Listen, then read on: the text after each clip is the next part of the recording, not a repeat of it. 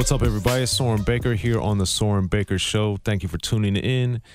You know, I'm a longtime rap fan and overall entertainment fan, and been loving the career that I've been able to establish here, man. And to have my own podcast is an amazing feeling, and it's another amazing feeling for the debut show to launch it off with one of my favorite artists of all time, man. Kokane is in the building, a.k.a. Who Am I from back in the day, for those that dig in the crates like that, man. But thank you for coming through for the debut show, Kokane. Appreciate it. My pleasure, as always, man. Yeah. Tough. So what we're going to do here is go through a lot of his career and discography. We can't do the whole thing because we got less than an hour for the show tonight, and he is the most featured artist in the world, if not one of the most. I don't know about the whole world. Right. That's the branding, though. But the amazing thing is that Kokane, for those that don't know, has been in the game for so long and has worked with so many different artists and had such a huge influence and impact with so many people, and that's what we're going to be talking about tonight. We're going to go relatively chronologically speaking, so that people can get the breadth and the depth and really understand what's going on. So Kokane, for you, I wanted you to also to start this off by explaining and documenting your relationship, family ties, and everything with N.W.A, Big Hutch, because in my new book, The History of Gangster Rap, which I interviewed you for and interviewed Hutch for, you know, I think it's important to understand the legacy of what Law House, Above the Law, and what you guys created, innovated, and brought to the game. Right. So let's start off with the family relationship between you and Hutch first. Well, Hutch is my cousin. Mm-hmm. You know, he was named after Willie Hutch. Yes. You know, rest in peace. Right. You know, Willie Hutch was one of the greatest musicians Absolutely around. And, you know, music has always been in our household. I mean, it was imperative that we were going to do music. Right. And back when Hutch was doing his thing in the early 80s, mid 80s, you know, I was following behind him because at the same time, we both come from a musical background. You know, my dad was a part of the Funk Brothers. He had hundreds of musical compositions as an arranger, writer, and composer. And it was just second nature. You know, the apple fell off the tree. And back in those days, you know, it was a revolution. I call it a revolution of different varieties of music, you know, from the period of the late 60s and 70s, 80s. You know, it had a big impression from hip-hop first coming around to all our, you know, funk fathers, you know, that, you know, it was just like a big pot of gumbo. Right. So it stuck to me like glue. And, you know, I used to see Hutch do a lot of talent shows himself, do a lot of shows. Mm-hmm. And that inspired me, just as well as coming from a musical background, to be able to say, okay, I really want to make a career out of this, you know, at a youth. Mm-hmm. And with hip-hop having, you know, pop locking and breaking, you know, I was telling somebody the other day, man, I've been around since the Radiotron. Right. You know what I mean? So it was just something that that really had a major influence on me. So I've always been an artist, the type of artist that like to rap and sing. Mm-hmm. You know, I wanted to be the Rich Little of the game when it comes to soul. Okay. And emulating those sounds. So, you know, that's why we here, and, you know, meeting cats like Laylaw, who was a contributing member of N.W.A. Absolutely. You know, when they got signed, you know, Hutch kept his promise. I love him for that. Mm-hmm. Because they could have did anything, you know. Right. But he said, once I get my opportunity and shine, I want to take you along with me because I can pull some treasure out of you. Right. You know, sometimes you need that. You know, you need your Phil Jackson to a Jordan. Of course. And he was my Phil Jackson. Mm-hmm. And when he, you know, got signed, was first building a relationship with Laylaw in 88. And then 89, you know, we did a 3-song demo. Laylaw heard it. You know, Hutch recorded it in Pomona, California. Shot the songs to Eazy-E. And it didn't take that long for me to get signed, you know. I was different. I brought something different, especially with a name like Kokane. Yeah. You know, you had N.W.A, which was considered the most controversial name for artists. But then you had Kokane, which is the most controversial name in the game. And we just wanted to represent, you know, that when you hear our music and funk, you know what I'm saying, you're going to get hooked. Right. So that was my humble surroundings right there, you know. And with Hutch, obviously keeping his word, being your cousin and everything, but beyond that, of course, you're getting put into the game and you're with Eazy-E, you're with Dr. Dre, you're around this movement with Laylaw that's doing these enormous things.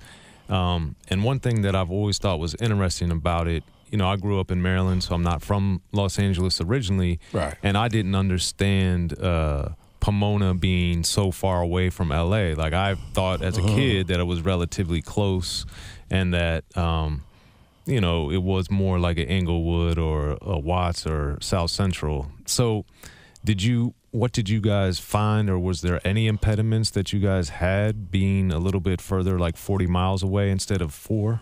Well, see, that was in that section, because we LA County, that's the last city before you turn into the Inland Empire. Okay. So a lot of people used to come to the LA County Fairgrounds, from Uncle Jam's Army, to Egyptian Lover, to Bobby Jimmy and the Critters, Rakim, your Who's Who. You know, that was back in the McCullough days. So a lot of the McCullough artists, you know, used to come out there, or Rainbow Records, or, you know, from New York, all over. So Pomona was definitely a significant part of really, you know, putting people on the map out there. You know what I mean?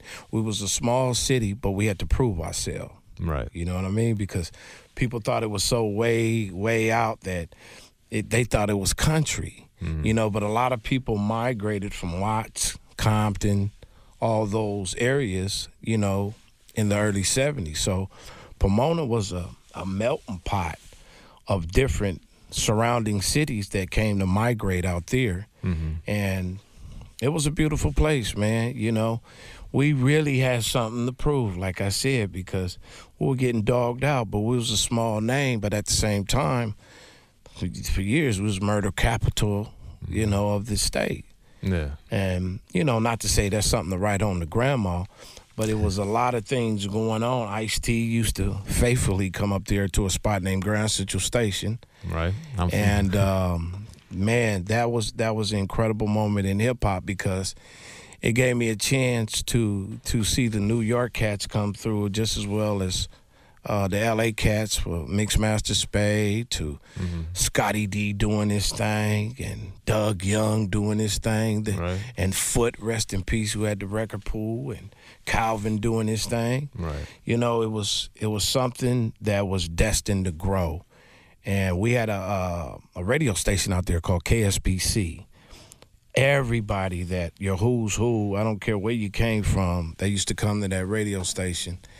And that really, you know, put us on the map as far as our own identity. Not all the way until Above the Law, you know, did their thing.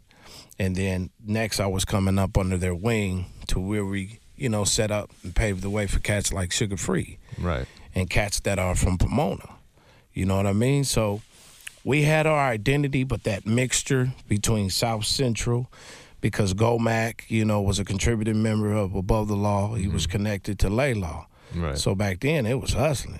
Right. You know what I mean? It was on a, you know, on a tip. In the streets. Yeah. For real. So that was our start. And, you know, Eric gave us, you know, Laylaw as well, gave us an opportunity, you know, of a lifetime to be able to come to Ruthless with a different aspect. Because, you know, Ruthless was SB12 driven and together. You know, Dre was one of the coldest, because he always used to come up there, you know, as Wrecking Crew, doing their thing back in '87 in those days. But Eric gave us a chance to come with a different style, different sound, in which particular. we, you know, we didn't want to just call ourselves P-Funk babies.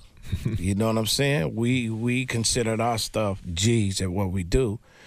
which had cultivated the G-Funk sound. Right. So, you know, back when me and KMG, Chaos, Go Mac, Laylaw, all of us was doing our thing, Hutch, he was a master like a young Quincy. He used to come around there and I would be humming, or one of the cats would be humming with some ideas, and he made up ideas too as well. Mm-hmm. But it was amazing how he was able to take certain harmonies because of things in music theory that he was already blessed with. I mean, He played in bands, so it's not like he didn't know music. He knew the technique of music. Right. And it created something that we didn't know, that it was going to have that major influence on it, you know. So that's what you have with G-Funk, the beginning of gangster rap as well, which we didn't call it gangster rap. Yeah. It was media that did that. Well, it's good you pointed out, because in my book, The History of Gangster Rap, I talk about that. And in that particular section, I interviewed MC Ren, DJ Quick, Cormega, and I basically asked each of them to kind of break it down. And, you know, the media created the term gangster rap because it was street reporting, it was reality rap, the different things. And then when it was branded as gangster rap, then, you know, the record companies, the media, the fans, and then, of course, later the artists embraced it and ran with it. But, you know, it's funny. Cormega said he's never heard a rapper say, I'm about to go create some gangster rap. Yeah, I mean, when you look at Africa, the original name ain't Africa, but they ran with it. So it was just something that was good for the landscape. There was a lot of gangster shit going on back then, you know. And that's what it was. And your name, obviously, too, with what ended up being your first album, the Who Am I album. Right. That came out on Epic Records, which was a major label. That's the same label that Above the Law was out on at the time. And Ruthless had one of the things that I always thought was genius that Eazy-E did, as you call him, Eric, of course, but he put his artists, or his artists ended up on different labels. Right. And, you know, because Eazy-E and N.W.A were on Priority, and then you guys were both on Epic. Yeah, Above Poor, the Law. Broken, Lonely, Above the Law, and Kokane. So that being said, what was it like, and what happened, and what were the conversations with you, Eazy, and Epic when they were like, no, you can't be Kokane? Like, how did it all evolve? When we started off, it was cool, and he landed that deal. He was one of the really first ones from Compton. Right. To do it like that. And we were all stoked. We finished, some of our project, and then we go into an office, and it's like really like getting the gas face. You know what I'm saying? Like, I don't want to say no name, but Mr. Al Masako and Kenny, man, let me shut up. But at that time, they were like, well, we're scared. We don't want to do the cocaine. But Eric and them was pissed, like, wait a minute, it's N.W.A, it's Above the Law, this is cocaine. Right. But still, they wasn't having it, you know what I mean? And Eric was, under certain obligations, because he made an agreement with them. They broke bread with them. So we had to ride that out. So a lot of times when people were going to the record stores, they was like, we looking for cocaine. And everybody was like, what the fuck is this shit? This is Who Am I? Who the fuck is he, right? Right. So with that particular situation, that really had a lot of doors shut on me because of the name Kokane. And we turn it around and spell Kokane, Right. To me, warning, listening may become addicting.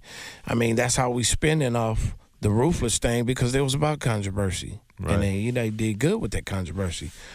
But it was crazy, man. It left a bad taste in everybody's mouth, because we wanted to hear, a lot of fans was putting out cocaine. And I would say that was the beginning of a lot, like I said, a lot of things. Radio wouldn't play me, so I had the attitude like, Chuck D, who gives a fuck about a goddamn Grammy or the radio? Radio suckers never play me. Yeah, suckers never play me. Right.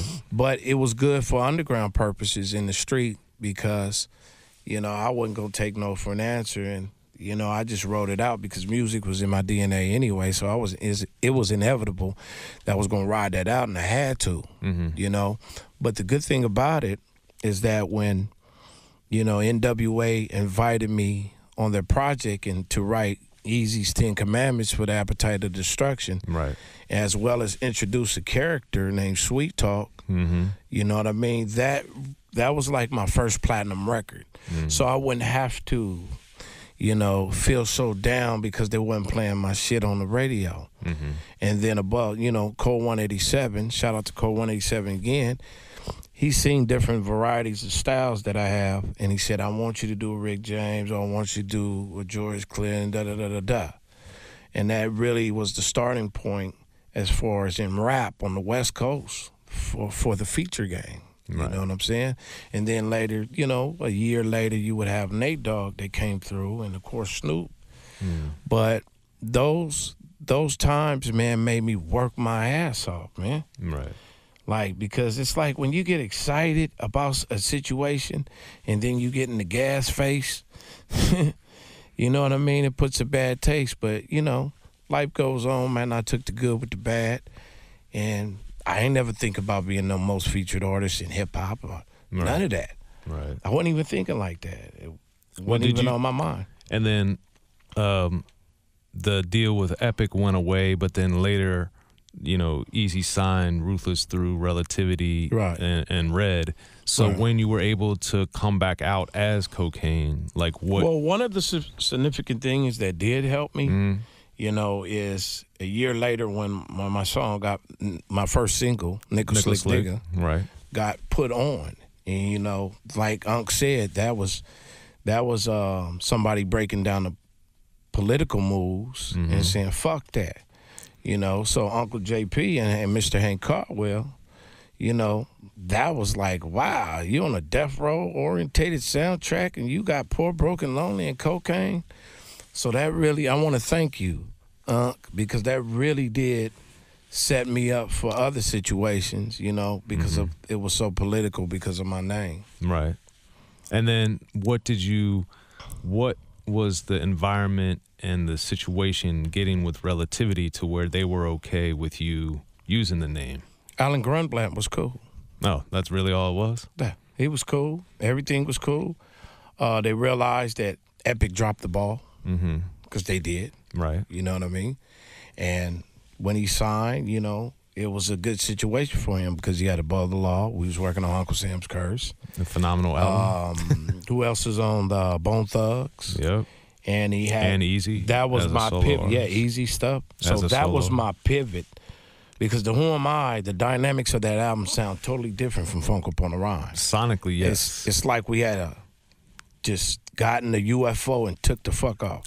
Well, UFO, I wanted one thing before we leave that era of your career that I always thought was amazing was on there, the Posse cut the USC. So Yeah. how did, I know I imagine it's through Layla or what have you, but how did that song come about? The name University of South Central, playing off USC, being right there, and the reality, like what was creating that song? What was that like?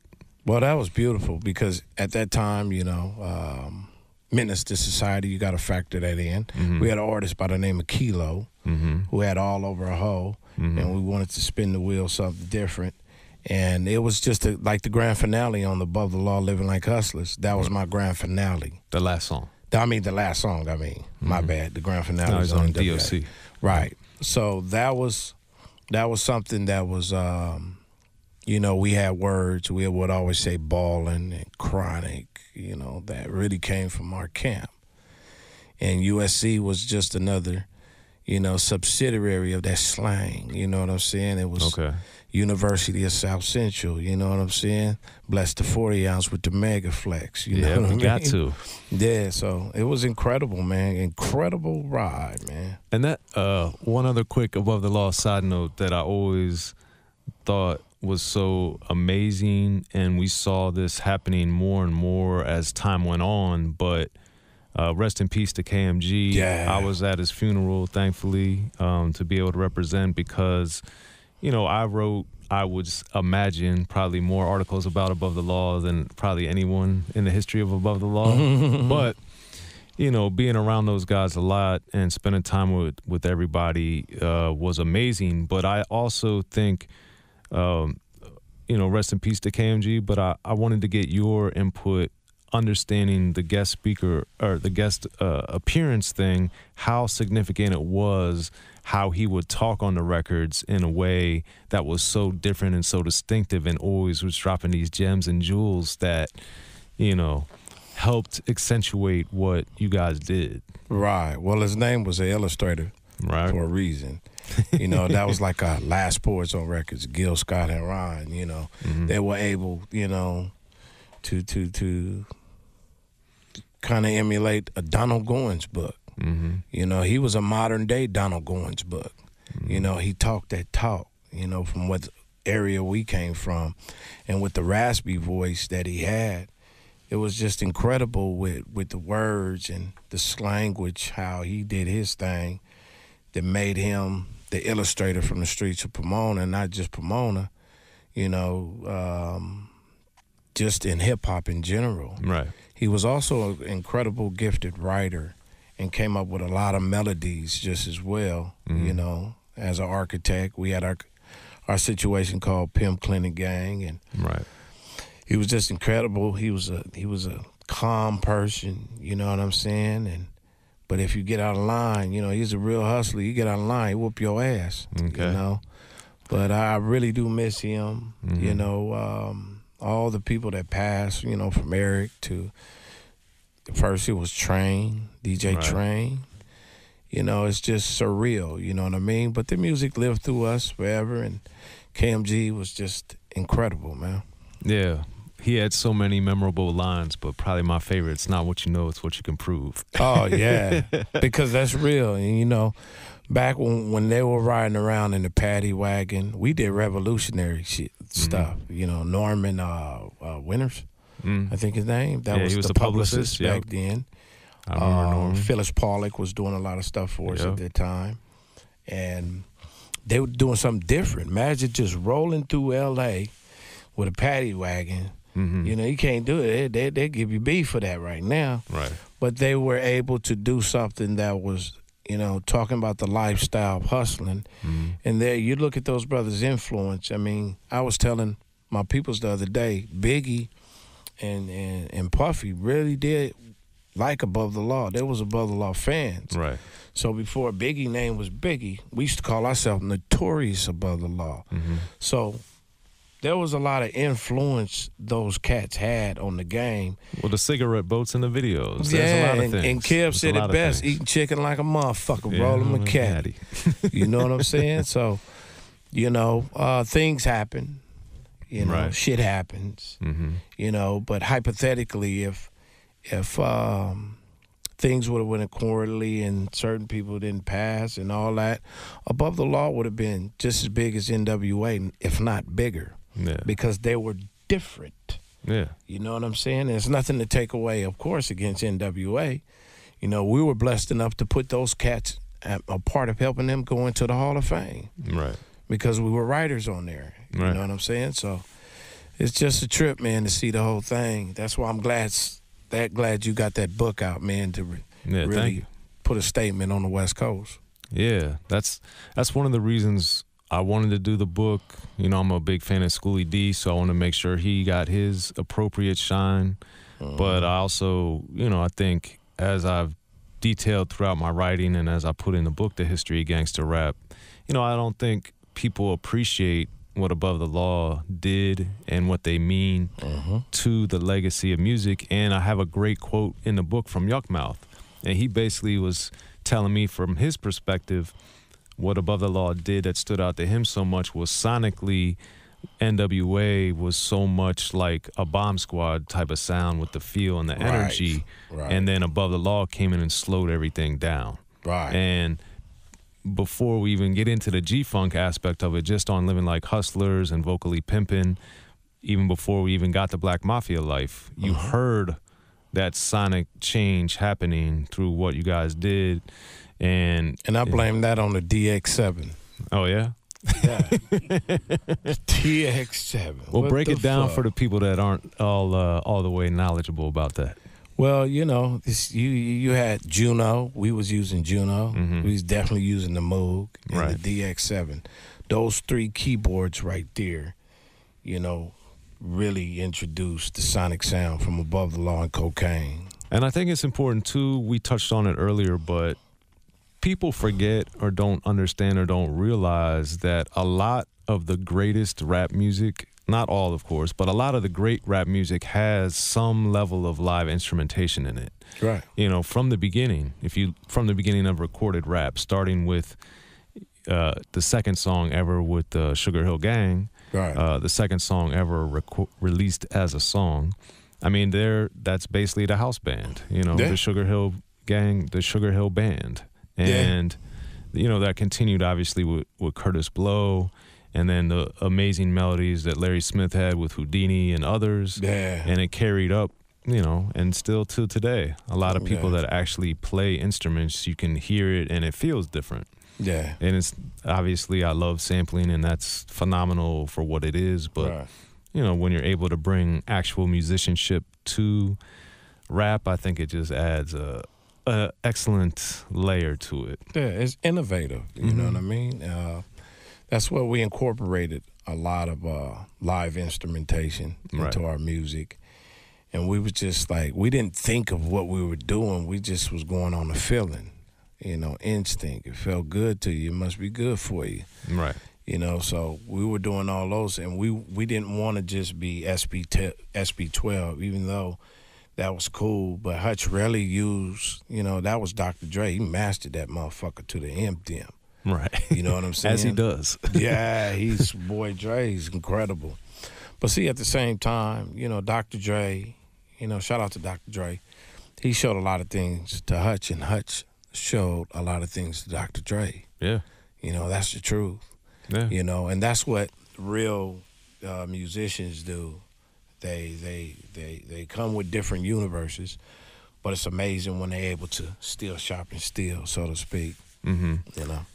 And speaking of musicians and looking at things from the sonic side and the executive side with Eazy-E and with Dre and with Hutch, one of the other major significant things and albums that you worked on, of course, was The Last Meal with Snoop. Right. And you were on the overwhelming majority of the album. Right. So when you and Snoop clearly is, we've seen, but I don't think people realized at that time because of his situation with Death Row, how Snoop has also evolved into a great businessman and, you know, being under Master P at the time. Right. The thing I wanted to get from you is working with the Eazy-E, working with the Dr. Dre, and then working with the Snoop, who's more seemingly looked at as an artist as opposed to Eazy-E was a businessman. Dre is really known as a producer first and foremost. Right. And then going to Snoop, who's first and foremost looked at, especially at that time, as a rapper. Like working with those three iconic entities, like how did that change or evolve what you have to do as an artist to be able to bring what you do to the table with these different personalities and these different ways that people work? Well, first of all, we're all friends. True. You know, and have known each other. I met Snoop Dogg at the end of '90, and you know, Warren G used to stay. Well, actually, me and Warren G used to stay with Hutch, apartment 187 on Mount Vernon Street in Kokane, California. We used to pick him up from Santa Ana. You know what I mean? So he would always talk about Dog and Slam, you know, Dog, saying he's one of the coldest. And I got a homeboy named Nate Dogg. As soon as he get out, his, you know, the armed service doing what he doing, I want to bring them to the table. And this is Warren G bringing them to the table. Right. So when I met Snoop, he came up to the studio. Our studio used to be on La Cienega and Centinela, the Edge recording studio. Shout out to Mark Palladino. He came, you know, came to audition. And when we heard him, you know, I haven't heard nobody freestyle like that since Run. You know what I'm saying? Snoop was one of the coldest freestylers. And he can still get down. Oh, yeah. He's a little rusty now. But back then, you know, when it freestyle, you know, he was cold, you know, right, doing his thing. And, you know, when he left out, I told Hutch, I said, man, dude, cold. So actually, Hutch was going to put him on first. Yeah. You know, but during that time, you know, we were all the sacrificial lambs, to tell you the truth. Right. It was somebody else, you know what I mean? It was other powers that were involved at that time, from Suge to different other situations. You know, he was the good guy of the game. Not saying Suge wasn't, but during that time, it was a lot of poison going around. The Right. differences at Ruthless and the creating of Death Row, you know. We were actually going to sign to Death Row, but I remember like it's yesterday, we backed out of the deal because we rekindled our business relationship with Eazy. I mean, we were all hot. Right. We're about to leave, man. So Eazy had called a meeting and called Dr. Dre to come to the meeting that he never did come to. And that was on La Cienega and Centinela. You know, so going back to the question of what you said, I've been knowing Snoop for a long time, Dre. And when all those different things, you know, started to subside, because there's a lot of going on, from Eric passing to, you know, to things, you know, being investigated, da-da-da-da-da. Right. It was a perfect season for us to go back to 1990. Okay. You see what I'm saying? Mm-hmm. So one of the cats that he worked with is a guy by the name of Half Dead. And I was with these cats from Pomino Block Crip by the name of L.A. and Hat. You know what I mean? And that's where me and Trey D did a lot of things, because we did a record prior to the Doghouse called Breakout. Mm-hmm. And Half Dead always used to come to the studio in Upland, and Snoop lived down the street in Claremont. Right. So he sent the kite. I'll tell you a funny story real quick. Go pick up in a Celica. I go pick up Half Dead, and he was like, we going over my cousin's house. You know, Nate Dogg. And I was already cool. I'm like, I ain't tripping. They ain't tripping. So when we pull up, Nate Dogg opened the door. It was like, you know, he said, this would have, told me, you know, after he came back to the car, Half Dead. It was like, what the fuck is that nigga doing over here? This is real talk. Right. But we started talking, me and Nate, and we also rekindled things that we were friends long time ago. And he really, you know, we were all like, wow, well, let's put some things together. So when I came over to Doghouse situation, it was just like magic. It was like he was calling me in Rancho Cucamonga again in 1990. Okay. You know, and we used to chop it up and all that. And he said I wanted to start a group, a label. You know, I'm about to leave No Limit. Right. And I've always loved and enjoyed your style of music and your sound, Kokane. You're different. I fucks with you. So that started our relationship again, you know, and then he had Goldie Loke, he had Trey D, and we was at the Music Grinder, and between the Music Grinder and Claremont Studio, you know, a lot of magic happened. And we just knew it fit more than the OJ glove. It was right. Yeah. You know, so that started a whole good thing going on, man, because at that time, man, Doghouse was in 99 and 2000, we couldn't go nowhere without people was like, own it. It really hit the culture hard. Yeah, the East Siders, Doggy's Angels. And that record with Xzibit, no. Yeah. And then Be Please. I didn't know Dog was going to put me on so many songs, because we were just working. You had Fred Wreck there, you had Jelly Roll there, you had Battle Cat. Pool came through on some things. Just a lot of good stuff. Sky Storage that came through on some things. Mm-hmm. So it was an explosion of all those different, you know, talents in one room. Right. You know, and if you look at the East Siders, look at Deuces and Trays, look at Last Meal, Doggy's Angels, I mean, we had the game on lock back then, you know, and it was beautiful because it allowed me to finally, you know, have people knock down the walls of division with my name, you know, and it put me in a different atmosphere once I got on, you know, those records, and also L.A. niggas. Right. So I'm very grateful for all those moments. Yeah, that's big. Being on a Dr. Dre album is always a good thing.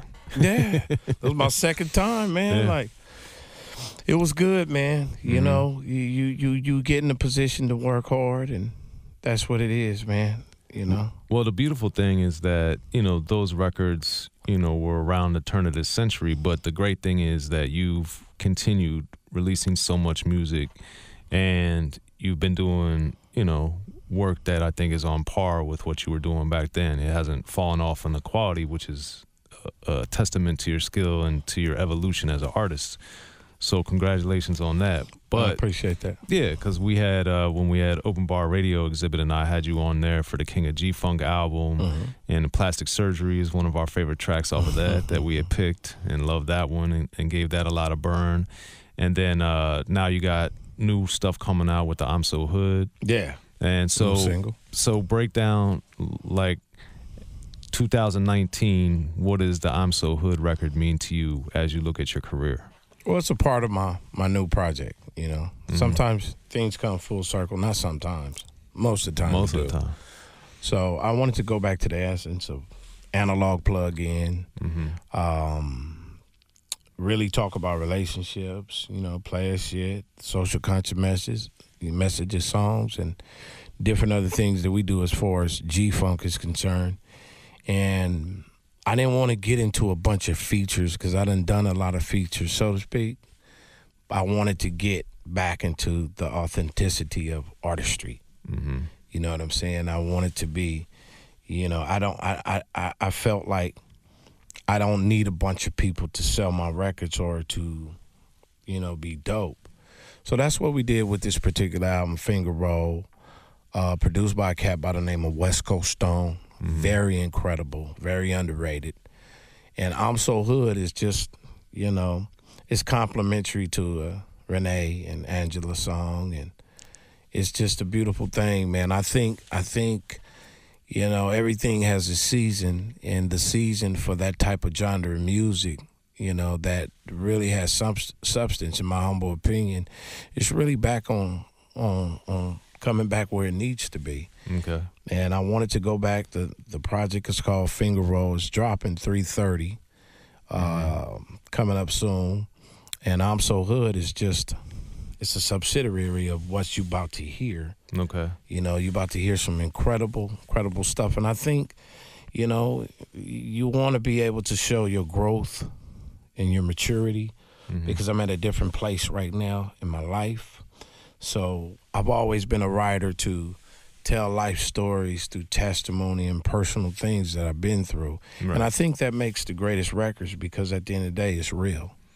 Well, I think, too, that's, for me especially, that's one thing that always drew me to rap, was the personal touch that the artist had. Right. And obviously I didn't grow up living that type of lifestyle that a lot of people talked about, but I could relate to a lot of the, you know, the feeling, you know, the feelings of being worried or the feelings of being excited, or, you know, they're just general feelings that are applied to different situations. And I just always thought that was like such a powerful thing that, you know, you guys and others have done so masterfully throughout the years. And, you know, I think it's great to do that. And unfortunately, we haven't seen a lot of those things go away. You know, the things that, you know, my favorite, I'd say, Above the Law records, Uncle Sam's Curse, and sadly the things that they detailed on that album and that everybody's been detailing since the 80s in rap, the situations haven't changed, you know? If you look at those albums, they even mentioned Donald Trump. So it's not like we didn't knew anything in a prophetic way. Right. You know, but it's something about what the universe do with music and the passion of music. I mean, those records, Uncle Sam's Curse was like a blueprint, a slight blueprint to what's going on today.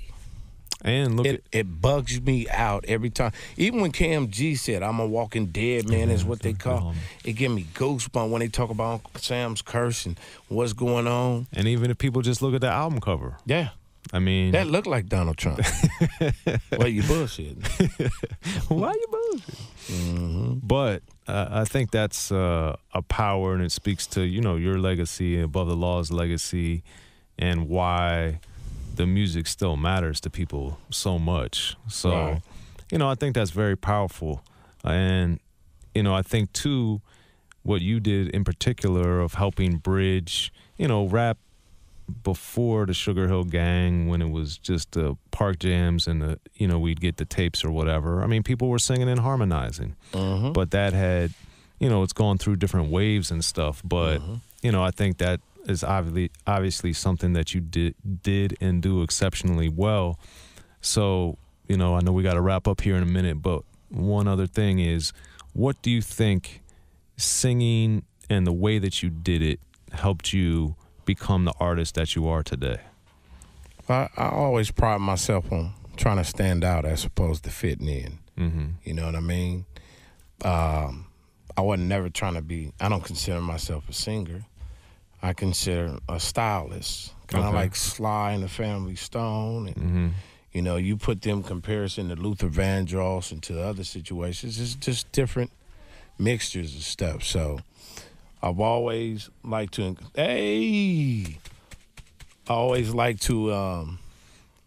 incorporate that weird half P-funk singing.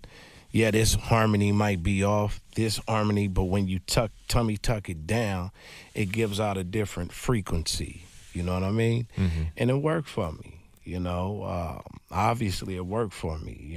This is the same reason why I'm doing what I'm doing. But it was more of a feeling, man. Like taking all those great records I learned from my forefathers and forefathers of rap, to be able to be a one-man band, so to speak. And that's what I wanted to be. I wanted to be a one-man band. Right.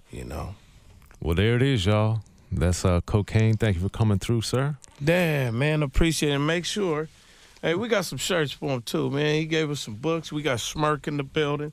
The new clothing line, Kokane Escobar, coming soon. Even better. Yeah, so we want to bless you and lace your checks. Yes. Well, there it is. Yeah. Well, I appreciate you coming through, Kokane. I'm Soren Baker here on the debut episode of the Soren Baker Show. It's coming worldwide to everybody, and thank you so much, sir. And for people that heard us talk about these records and Kokane's legacy as a solo artist and as one of the main collaborators in rap history, man, please do yourself a favor and go back and listen to these records, man, from the Who Am I all the way up to I'm So Hood, man. It's an amazing journey sonically, thematically, creatively, and just do yourself a favor for that. I'm Soren Baker. I'm Soren Baker. That's Kokane. We out. Soren Baker Show.